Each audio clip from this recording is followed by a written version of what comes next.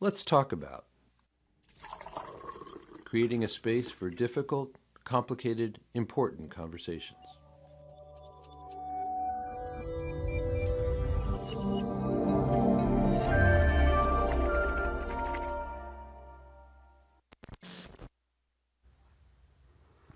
Hello everyone, I'm James Milan and welcome to this episode of Let's Talk About.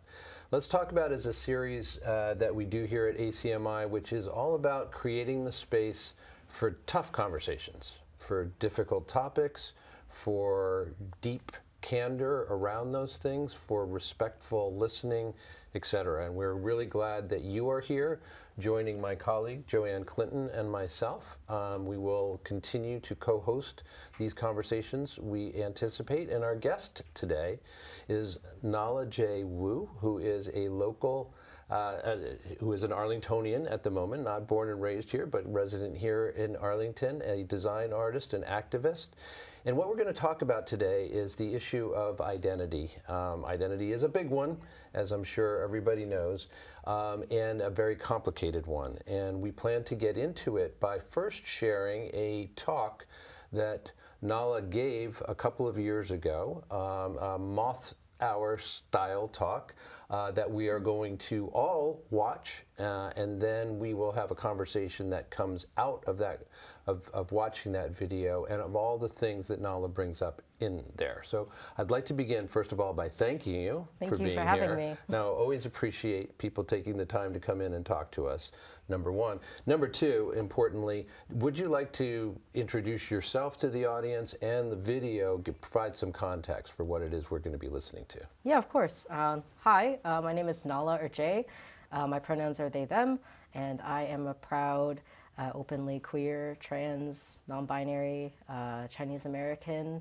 I am an art director who works full-time in tabletop role-playing games industry, and I also do voice acting and sensitivity consulting and actual play performance. I love theater. I was born in southern China, adopted, and I grew up in Acton, Massachusetts. And this talk that we are sort of doing a talk back about is a story that I told at a storytelling event, very similar in format to the Moth Radio, I think like 2 years ago. The theme of the night was gratitude. It was right around Thanksgiving. And in the talk that I told, my story was centered around the duality of gratitude from the perspective of someone who was adopted and who has been told their entire lives that I should be grateful for being here. And that's something that I've been wrestling with my entire life. And I really wanted to bring that perspective to a night of stories where everybody was going to be talking about gratitude in some way, shape, or form. Great. So let's go ahead and watch the video, and then let's get down and dirty with a good chat. Yeah. Hello. Hello. Tonight I would like to talk about Sonder. S-O-N-D-E-R, Sonder.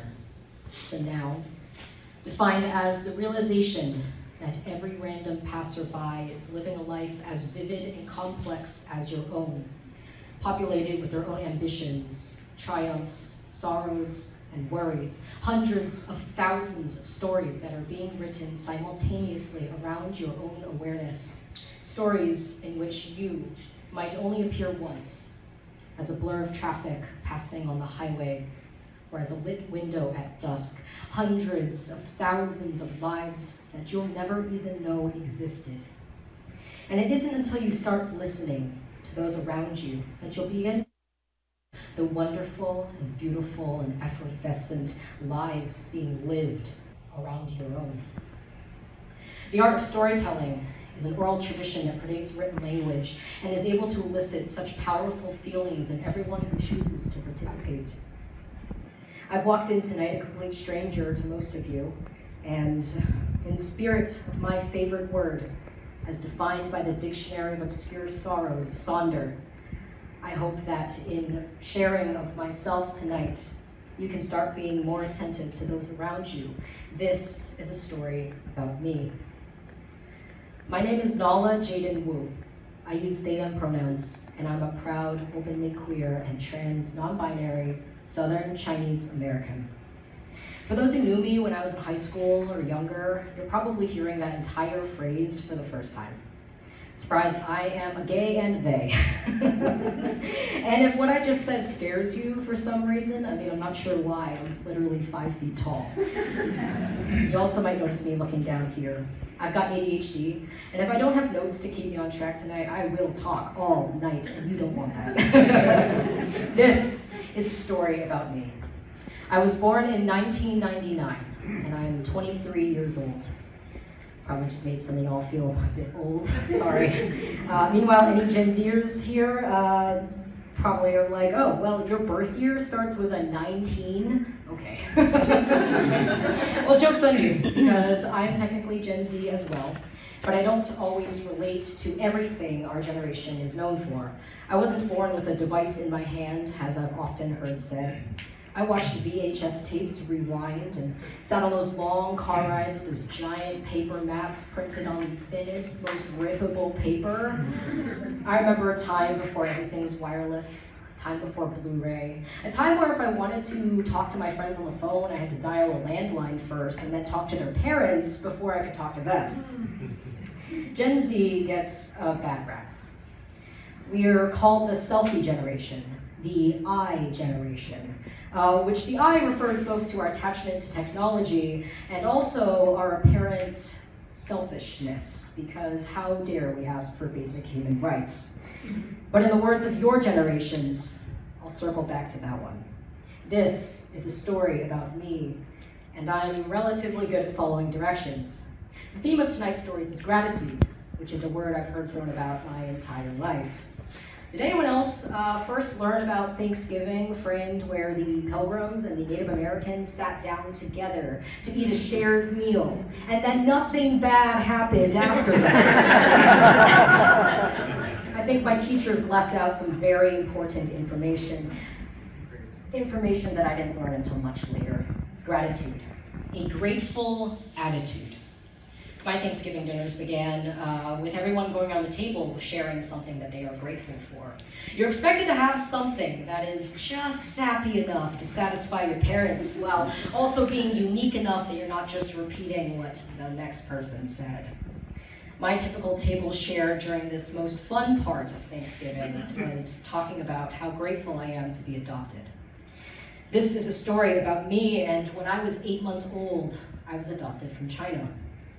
Being adopted has affected my life in a lot of ways. And if you don't know anyone who is adopted, or more importantly, know any adoptees well enough that they would have shared with you even the tip of the iceberg of issues that adoptees face throughout their lives, especially those who are internationally and or transracially adopted, then I do hope you're listening.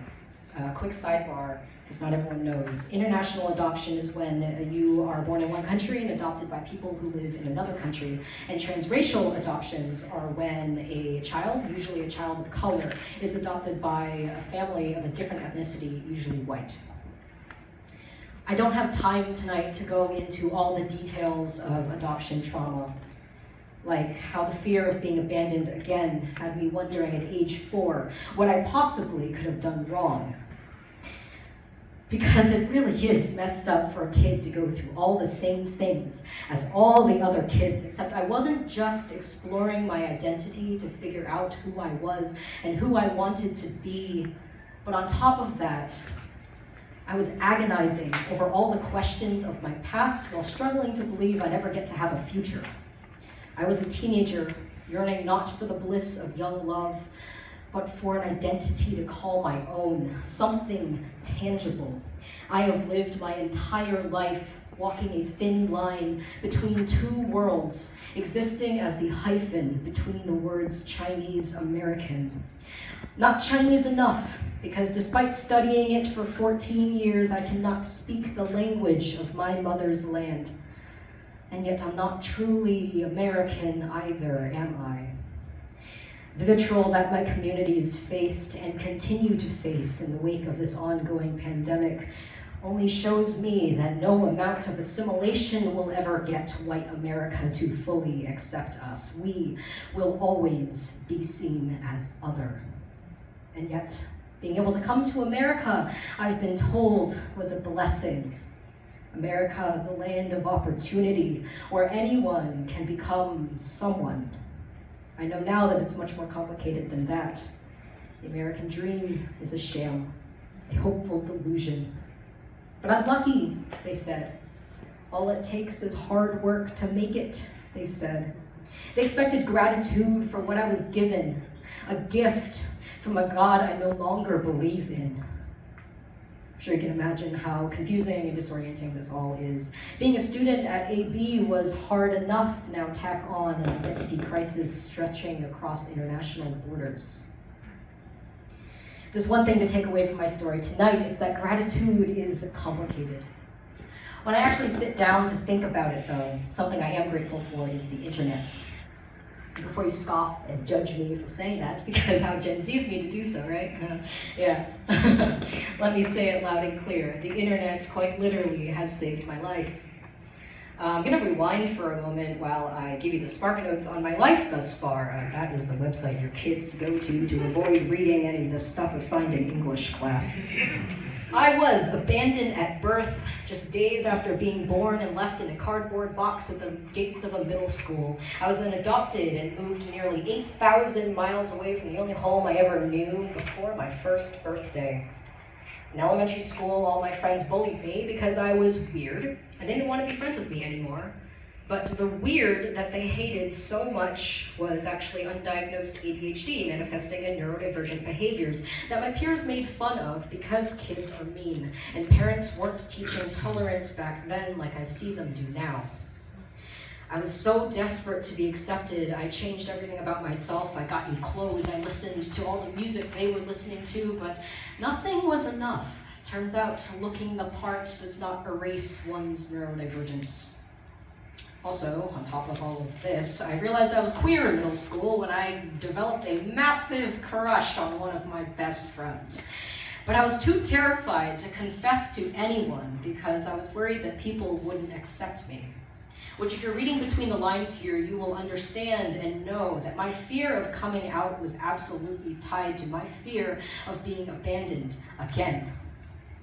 Now we enter high school, and all these years of feeling lonely and friendless and like something was wrong with me resulted in, you guessed it, depression.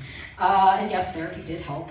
I highly recommend therapy, by the way, to anyone, regardless if you think you need it. It is a great experience. I've been going for 9 years. But what helped me even more was the communities that I found online. Communities full of people like me, fellow adoptees, other artists, nerds, people who have become my lifelong friends, who validated my special interests and helped me realize that life was worth living. I learned the language with which I described myself to you today from those earliest days. I learned about queerness, about queer history, from queer people who reassured me that I was not broken. The internet saved my life, and without it, I would not be standing here today. So sure, maybe I'm addicted to my screen. Call me and my generation lazy and entitled and self-absorbed, but I challenge you to think past that. Are we actually lazy, or do we prioritize mental health in a way that academia and capitalism disfavors? Are we entitled? Is our activism seen as disrespectful to generations of people who were raised to never challenge authority's status quo? Are we really self-absorbed, or are we documenting memories and sharing them with our friends in a way that technology has been developed to allow?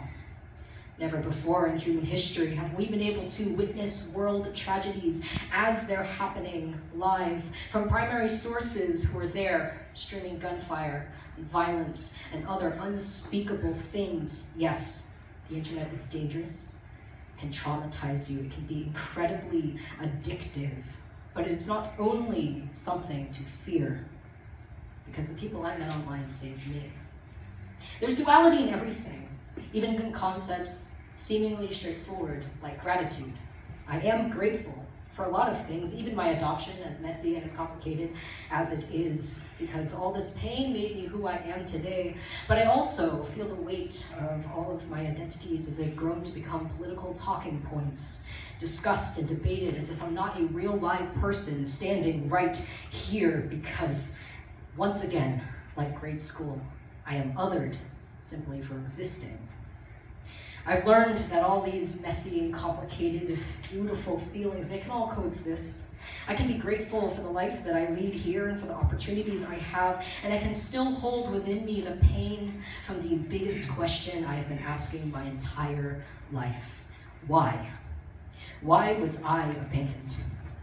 I'll carry this unknown with me for the rest of my life.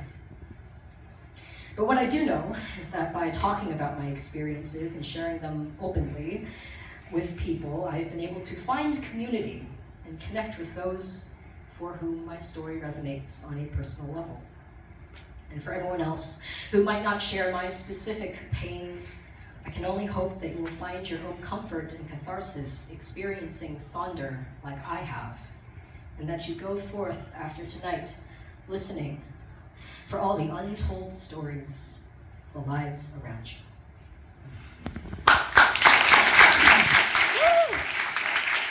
I'm gonna start the conversation in a kind of innocuous way, actually, and just ask you, what did you think? You haven't watched this, I assume, in a while. So what did you think watching it again? It's interesting how my words from even just like 2 years ago is still really relevant today. Like today is the day the election results were announced, and just even just like listening to this, I'm like, wow, like it's all still relevant. And I knew that it would be when I pitched it to you guys, but like it just hits that much harder, I think.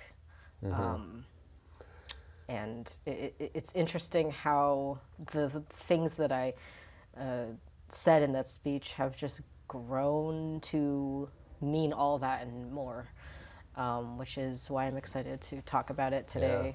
Because we had a time limit, I wasn't able to talk about all the things that I wanted to talk about, and also I have grown as a person and I have progressed. Time has passed, and yeah. So. Right, and you've had a chance to ponder these things as we have as well. Well, let me invite you first, Joanne, to give your reaction to what you heard, and also what you'd like us to focus on. My reaction is I'm like digesting it. As you said earlier in the clip, you walk past people and they're living these deep and vivid, interesting, colorful lives, and you just don't know. And to know that whatever kind of life that I'm living, or whatever kind of challenges or difficulties that I may be facing, or even questions about my own identity, the person that just walked by me, they pretty much are possibly going through the same thing. And you also mentioned that you're part of Gen Z. Yeah. Well, I'm a Gen X woman, and I stumble over the pronouns, and it's not malicious or trying to dismiss someone else's identity. It's kind of a hard wiring, and so if I misidentify you through pronouns, it's not anything negative. I'm still learning to be flexible, linguistically flexible, and I think that is something that as a society and as your neighbors, it's the least we can do, saying that I see you through a verbal conversation. Trying is better than not trying. Yes, this is true. And also, I joke about this, but a good way to help with the pronoun things is you can pretend that I am just a bunch of bees in a skin suit, and so you're referring to multiple bees, so you say they. Yes. I mean, it's a good point, and literally, I'm sure you have developed, as other LGBTQIA people have developed, the ability to speak to cis people or other people who are not as aware of what you know, of and it's all just practice too. I think Yes. like what I advocate for is like with regards to pronouns specifically is that like if you mess up, you just correct yourself and move on. I think the worst thing that somebody can do is just like immediately begin like self-flagellating and being like, oh, I'm so sorry, like blah blah blah blah blah, because then it just makes it about you, and then it forces, for example, me to be like, oh, that's okay, when like it isn't, but like it puts the person who you just misgendered in a weird spot. So the best thing you can do is just say like, oh, sorry, they, and then continue Just talking. correct yourself and keep moving. And keep it moving. Yeah. There were so many things that you raised in that talk, and you know we've just touched on one of them, which is so many things related to your identity. Yeah. And we just touched on one of them, which has to do with your queerness, your non-binary status, and therefore how to be addressed and all that. There's that thing. There's the hyphen. Yeah. Right, the hyphen between Chinese American. There's the adoption, you know, again, you clarify transracial adoption, international adoption. There are those things as well, and then there's just there's ADHD as well, which again, as you say, very, very poignantly bringing us all back to middle school and elementary school, when anything like that was regarded and treated by others, by peers, as something that was just weird. I think that's the through line, like why I centered this whole thing around the concept of sonder, because like when you're in elementary school or whatever, they're like, oh, like, you know, everybody has feelings, like, you know, if you're mean to somebody, you're hurting somebody's feelings, and you're trying to appeal to like a child's sense of morality.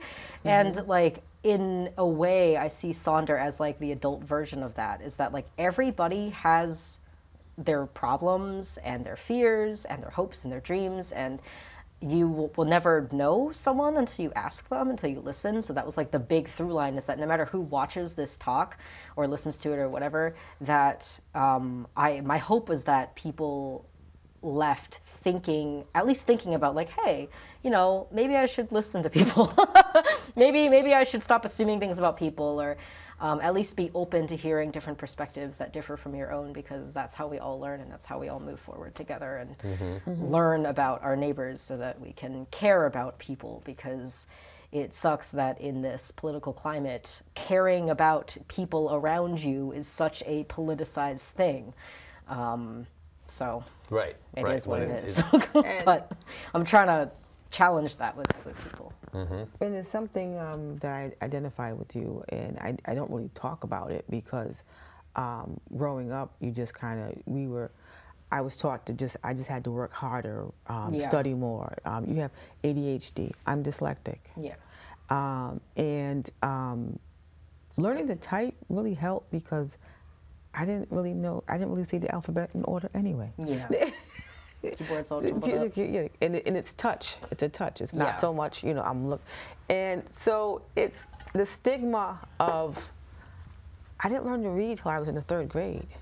And so I was called names, you know. Yeah. Slow, retarded. They didn't have all these nice, neat, politically correct terms as they do now. And also the light came on that not only was I dyslexic, but I was nearsighted. So a lot of things I wasn't seeing anyway. Yeah, it was hard to, Yeah, so, and I get it. And then when you are going through all these changes, trying to understand what's going on with you, and you're being talked about, but not talked to. Yeah.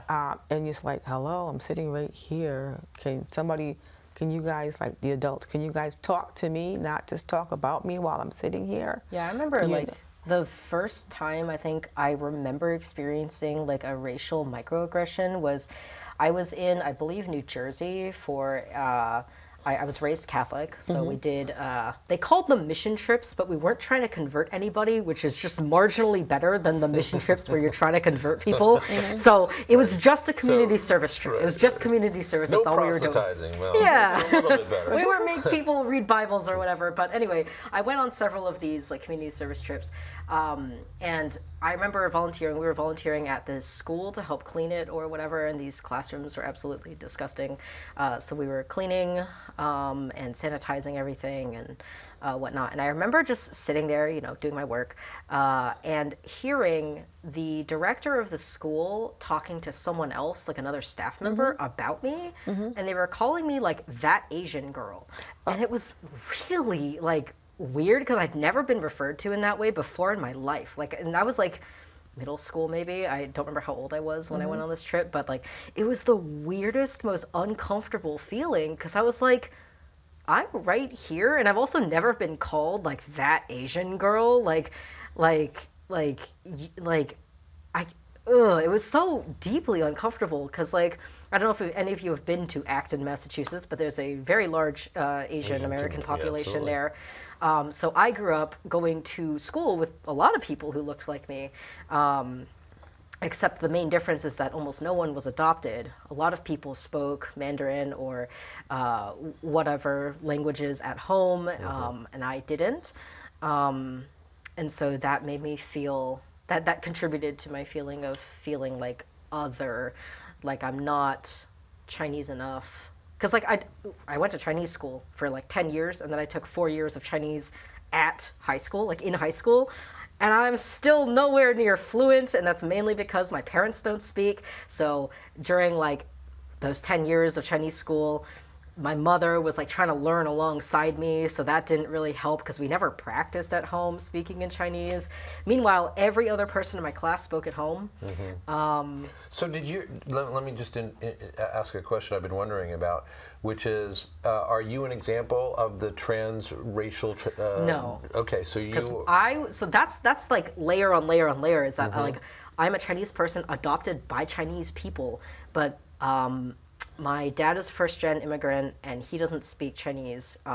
His parents, my grandparents, they speak Cantonese and Toisanese and Mandarin. Toisanese is like their regional dialect from the village that they're from, Toisan. And then on my mom's side, my mom's family has been in Hawaii for like the past 5 generations. Our family, like ancestors, they got there in the late 1800s, and they've lived there ever since. So they don't speak Chinese. Okay, so you like how much of a Chinese, how much of a culturally Chinese upbringing did you receive? If, I think we were trying, right? Like we didn't really have the language, but like because my dad's parents, my grandparents on my dad's side were so like they immigrated here, so they still had a lot of culture. So we'd celebrate Chinese New Year with them. We do like those kinds of holidays. We learned about Chinese customs, whatnot. But ultimately, like we were raised Catholic, or at least my mom's Catholic, so we were raised Catholic. I am no longer Catholic. And on my mom's side, my family is this big blend of like Chinese, Hawaiian culture. We have some Native Hawaiians who have married into our family. And it's just a big smorgasbord of culture there. So like I got a lot of like Hawaiian culture too, because like we'd go back and visit multiple times. So like, you know, I would learn things like Hawaiian culture, traditions, you know, but like my mom would cook Chinese food and whatnot. But it was definitely a very weird, unique experience that like even other adoptees it was hard to relate to, because a lot of Chinese adoptees were transracially adopted because they were adopted by white people. And so like when you look at a family picture, they're very obviously adopted, versus me, you look at a picture of my family, you can't tell that me and my brother were both adopted. And my sister is my parents' like biological child. So like our family looks all the same because we're all Chinese, but we're actually from very different parts of China. Because I'm from a tiny island off the coast, off the southern coast. My brother is from Sichuan, which is more like center. I'm not actually sure where my mom's family line originated from. I think somewhere near Hong Kong, and then my dad's side is definitely from the Hong Kong area. So correct me if I'm wrong. So there's like a stigma attached to being, you know, Chinese but not knowing the language? I definitely, it might be mostly self-imposed. It's me feeling, I feel incredibly bad about myself that I am Chinese, but I can't speak Mandarin. This was exacerbated when I was a freshman in high school. I took a return trip to China. It was like this big tour where it was all like these adoptees who were all going back for the first time. And it was a very moving experience for me, but something that like in, you know, the months leading up to the trip, we like we're like, yeah, we're gonna learn Chinese, we're gonna get good, you know, whatever. And so like that was probably the strongest my Chinese was, because we hired a tutor to come help our entire family learn like conversational skills, whatnot. And then like I was able to vaguely, very basically communicate when I was there. But it was just really hard, like knowing that every other Chinese person I met likely had a very different experience growing up, that they were more connected. And going back to the theme of identity, like I was trying to figure out like, what am I? Because it's like, you know, I'm a person of color and America is very white. And everyone else, you know, like we talk about immigrants, we talk about America being a melting pot. Like everybody was immigrants because the Native Americans were here first. And so it's like, but that feeling of being unwanted, you know, for various aspects, which we talked about in the talk, like whether or not that's having been adopted. I was abandoned at some point, not having friends in middle school, that whole feeling comes back again, feeling like I don't even belong within Chinese communities due to that disconnect from the culture. And then also like, just me trying to figure out where do I belong, because like I don't really like America as an entity doesn't seem to want me, and I don't feel fully Chinese either, because I just have that disconnect. So it's right. And I have to say, you know, as you talk about that trip that you took, my daughter-in-law is Vietnamese, and I'm thinking of her in part with this, but I've known lots and lots and lots of people who are getting along in a language that is not their native language. They are learning it, or they're figuring it out, or they're trying to integrate themselves in some way.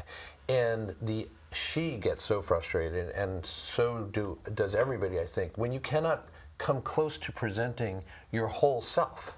Yeah. Like even if you're still trying to figure out who you are, you want to be able to, you know, have somebody else leave a conversation with you and you feel like, okay, I was myself.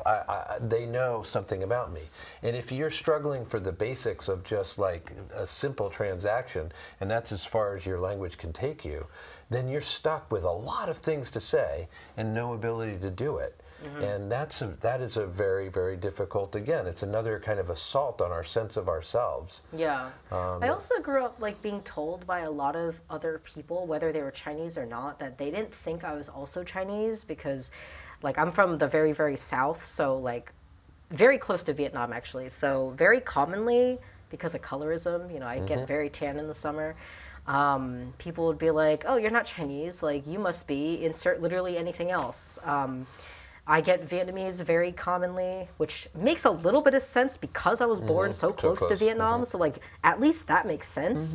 But like, even from other Chinese people, I'd be like, oh, like they'd ask me, oh, where are you from? I'm like, oh, China. They're like, no, you're not. Like I've literally been told, no, you're not. I'm like, what do you mean? Right, exactly. Like and that's just the issue of colorism, right? Like that's like, especially with East Asian communities, it's people like they look down on people with darker skin, and then that, you know, that goes into the whole issue of like anti-blackness within the East Asian communities.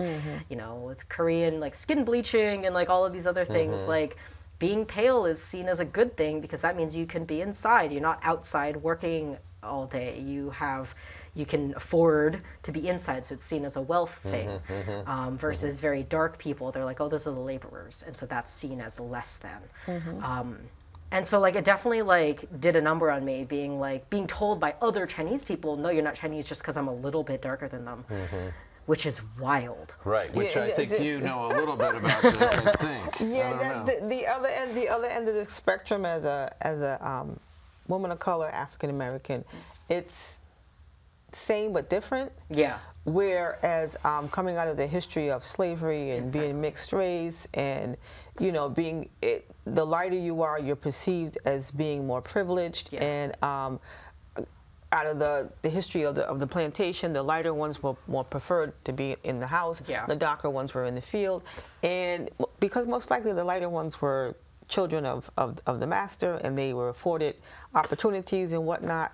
So, and, you know, me being that shade where I'm dark enough for you to know that I'm black, but I'm not dark enough to frighten, you know, people. Yeah. It's all about proximity to whiteness. Yes, yes. And so to some degree, I get accepted in some circles. Then in some places, you know, because of the way I speak or the way I carry myself, and I enter a room, the first thing I get is who does she think she is? You know, she thinks she's better than. And all I've said is, hello, good morning, how are you? Am I in the right room? And it's the being identified by others. Yeah. Other people labeling you as a wannabe, like wannabe white, or being stuck up, or having an attitude. It's other people you know, identifying you, instead of, you know, me taking my power back and saying, this is who I am. Yeah. And I also experienced being a part of being in a toxic community, and I decided to just leave. Yeah. And I knew that wherever I went, I'll be black there. I don't need to be a part of a collective to own my identity. I can go someplace and live someplace and be around friends and neighbors and be embraced and say, yeah, this is who I am, and this is where I live. And yes, I am a woman of color. I don't have to stay stuck in a toxic place just for the sake of being accepted and embraced by a group of people who are basically rejecting me. Yeah. You know, and that's the way I feel about it. And as far as, you know, you tell people who you are, and all of a sudden say, no, you're not. Like, yeah, because I think that just makes it that right? much harder to claim your labels and claim your identity. Because people are just as quick to try to deny you those identifiers because you're not enough for certain groups. So. And I would like to, actually jump in and share something from my own history, which is, I imagine, let me just ask you, what do you think I am? I mean, I'd say white. Wouldn't you just, right? Yeah. Right? And you know, but would you say white? No, you know something different, right? You pass, but I see you. Yeah, That's what I she think tells like, me a certain amount of the time, right? And so here's my deal. My deal is that my father's family is Puerto Rican. He was born into poverty, as was I, in New York City. But he was on his way to digging his way out of poverty at the time I was born, and my brother and sister. By the time I was 9 years old, he had managed to work for an oil company for a couple of years, enough where he got an offer to move to Peru because he spoke Spanish, kind of. And that started a rest of my childhood was spent outside of the country. And I want to talk about that for just a second, But my father was working hard to escape his past. Yeah. As so many people in his position have over the last 50 years and many, many more. And in so doing, he denied in his life, in every way he could, his Puerto Ricanness, leaving me to think of myself as a white man until I went to Peru as a 9-year-old. And I went on a bus ride, which was determined how I feel. You said why. Why? You have your own why. Why was I abandoned? I have my why. My why comes from being a 9-year-old kid on a bus going to school in Peru, and my head, my nose up against the glass as we passed through what my brother and I called Tideville. And we called it that because the shacks that we passed were made out of Tide boxes and the like. And the kids that I was looking at in their front yards, which were, you know, an old tire or something like that, they look, to me, they look like me. And I look like them. And I'm like, why am I on this bus in a nice little uniform? Yeah, why do I get to be here? You know, and I had, like I said, my first 6 years was in the projects of New York. I mean, I knew what, you know, the American urban equivalent of what I was looking at out there, I had been in. But I wasn't in there anymore, and I was a kid. Yeah. Trying to figure that out. It's like what you're saying, you know. You didn't choose, it was chosen for you, but because you were so close to real close to the proximity of whiteness, you had the chance to, you know, assimilate. I've lived a whole life as a white person. I mean, I'm functionally white because of my privilege. The privilege that I have is that of an educated white person. But interestingly enough, my siblings and myself, our tension around our identity is that we don't feel, we don't have the cred ourselves to identify ourselves as Latinos, because we have too easy a life for that as we see it. And that's a very weird thing, because of course that's also assuming that all Latinos suffer, which is not at all true anyway. But you know, what's my problem is like, oh, I'm not really Puerto Rican because everybody treats me like I'm white. But I think that's just, it goes into the conversation of being white passing. I think I personally, obviously I'm not white passing, but I have a lot of friends who are, and I've listened to a lot of conversations between either mixed race folk or just white passing people of color. And I think talking about identity and being denied a part of yourself, I think you should allow yourself to have as much claim over calling yourself Latino as anybody else. I mean, obviously you acknowledge your privilege of being white passing Latino, but you're still Latino. And I think that but it's interesting that it doesn't really feel that way because of the way I'm treated by others. Like it's you all said, about perception. I mean, we want to be the people that we see ourselves as, and we want to present ourselves to the world that way. But it's just not that simple. Yeah, identity is multi-layered. I mean, those of us who definitely cannot pass for white, we have a part of our identity that is just in your face, and we have to accept it and embrace it. Whereas you have to say to the world, yes, I may be white passing, but I am also Latino, and I'm proud of it. And so it comes from what I've said before. You know, every person has a right to tell the world, this is who I am. No, you don't get to tell me who I am. I tell you who I am. You don't identify me. I identify myself. And so, and as a society as a whole, if we could just, all of us as a whole could just accept what the person's saying. I am A, B, C, and D. Treat me as so. And that goes to what Nala was saying about listening to others and being open and understanding that. I was thinking when you were talking way back in the conversation about this very thing, that so when driving, if I'm driving and my wife is in the passenger seat and somebody does something really, they're a jerk, and I just say, oh, what a jerk! What a masshole! What a jerk!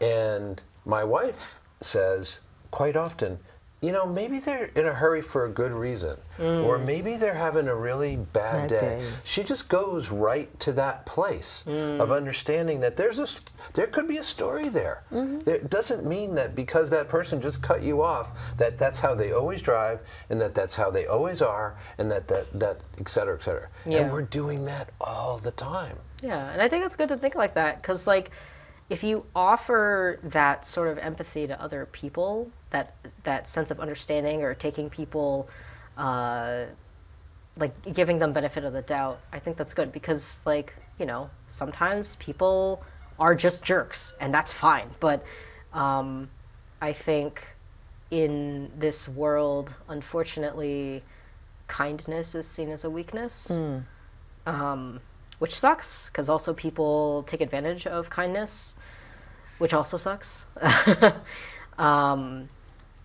Because yeah, like I've had that happen to me, and I've sort of been sitting here like, what are my options, right? Do I be less kind? Do I offer less of myself to people when I get left behind or betrayed or whatever, like, or do I just keep being kind? Well, you never know. I mean, you set the stage for where we are on this day. As you said, it's the day after Election Day, and we're all coming to terms as best we can in the short term with what we're looking at here. But it does feel like it's going to get even more challenging to do what you just said, which is to stay kind. And I am grateful for the happenstance of us meeting. I know, it was so random. And then we were both waiting for the bus that never came. And so we decided to just take the walk home. And on the walk home, that's when the conversation began. Yeah. Yeah, so you have to, again, to go back to your talk, you have to be open Yes. to these kinds of things. I'm very spontaneous in that way, and that's how we met. So, for context for everyone else, I had a friend in town from out of town, and she and I were like, let's do something together. And I was like, oh, let's do trivia. So she came all the way out here to do trivia with me, and a bunch of you guys were all at one table. An ACMi team, right? Yep, and because it was like communal seating, there was just two of us. Someone at your table was like, "Oh, come sit with us and join our team," and I was like, "That sounds great." So me and my friend sit down, and we end up having a great conversation with everybody. And then we're both waiting for the bus home, and you said you were like, "I don't want to walk home. I'm scared of all the bunnies and the rats and the whatnot." And I was like, "You know what? Like, you live just a little bit farther than I do, and it's like a 10-minute walk. Let's walk together." And so we decided to walk home because, no bus came. And then we started talking, and then I met you again at Town Day. And now we're here. And I think that just, even the circumstances of this interview, I think really goes to show with, like, the spontaneous, just saying yes to things and being open to new experiences. Yes. And I think I've had a lot of experiences in my life where being spontaneous or being open to meeting new people or just saying yes to things have led to really interesting friendships and situations where I would have otherwise never met you guys. Like, I didn't even know we had a news station here. So, right? Like I moved to Arlington after graduating college. Finally moved out of my parents' house and got an apartment here with some friends. And so this is like my third year living here. 3 years. There are people who've lived here 10 times as long as you have, right, and don't know that ACMi is around. So that is our identity. One of our identity issues, and it truly is. I was being glib about it there, but I do think that we at ACMi, we feel like we're a certain kind of, we're the kinds of people that we are, but we're also a certain kind of organization and a certain kind of resource within the town that is healthful. It is healthful for the life of the community. And to labor in obscurity, number one, is similar to not being seen. Yes. In a lot of ways. And it is so important that we have each other's backs as a result of that. And the people who are here are people that I feel an intense loyalty to. I loved my previous jobs. I was a teacher for many years, and I loved doing that. But I feel more loyal to this group of people than I ever have in my working life before. And it really does have a lot to do with this sense that you're doing something that feels important to you and you're quite sure is a gift for the world that you can give, or is at least something you have to offer. That's good. I think that's why I do what I do. Like, when I was in high school and decided I wanted to be an artist, I my whole goal was to increase the positive representation of marginalized groups in media. I originally went to school to do visual development for animated films. I really wanted to work at Pixar because I loved animation, and I still do. And I was like, you know, if I can be in the room to help create diverse concepts and advocate for diverse characters being on screen, like every child deserves to watch something and see themselves in people. Yes. And there's so many really important cultural films that are coming out or that have come out since I was young. Turning Red is very good. Over the Moon, very good. These are all animated films that, you know, means something to a lot of people because they're so entrenched in cultural heritage of the people who made the film.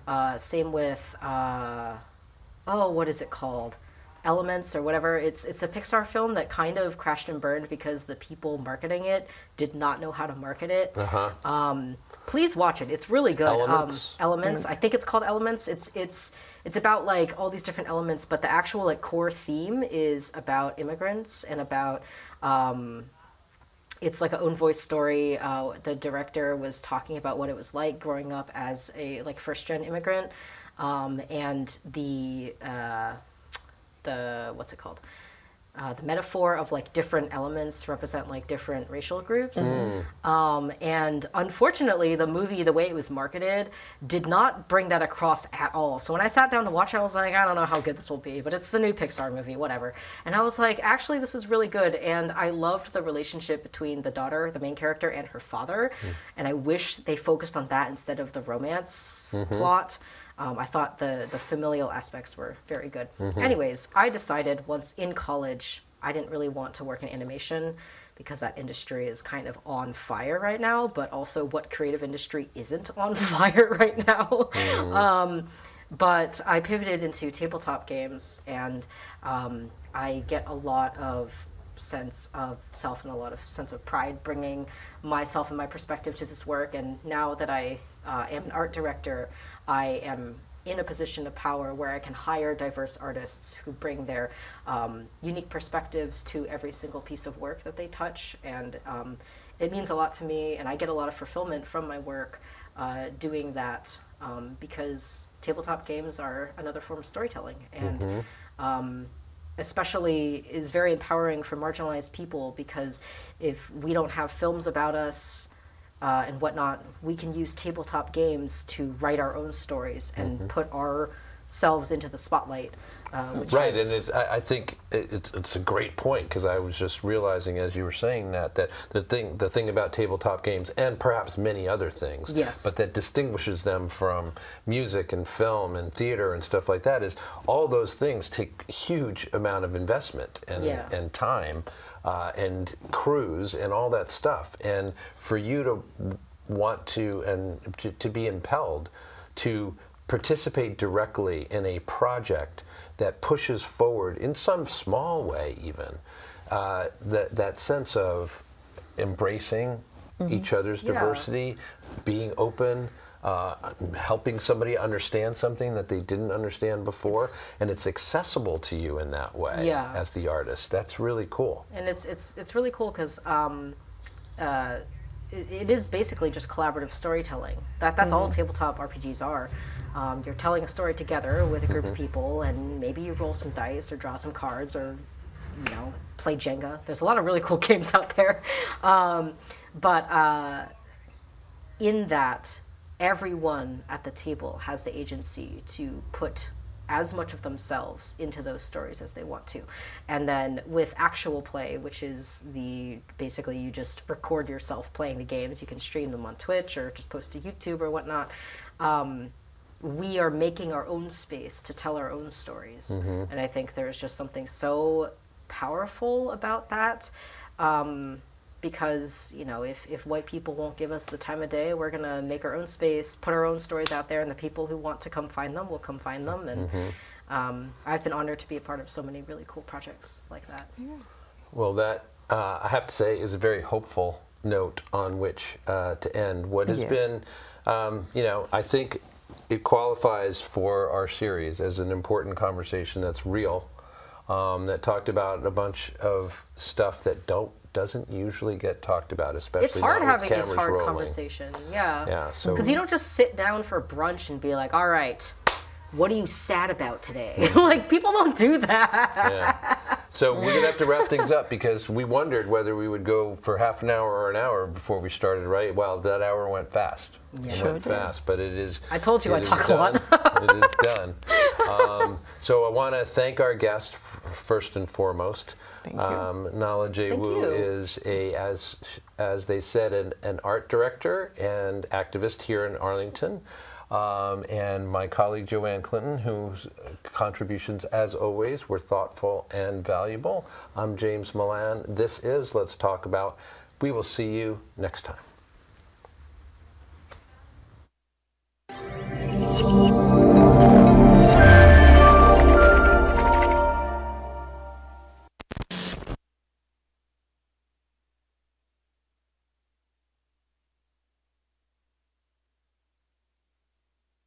ACMi productions are only made possible with your support. Visit patreon.com/ACMi to learn how you can help.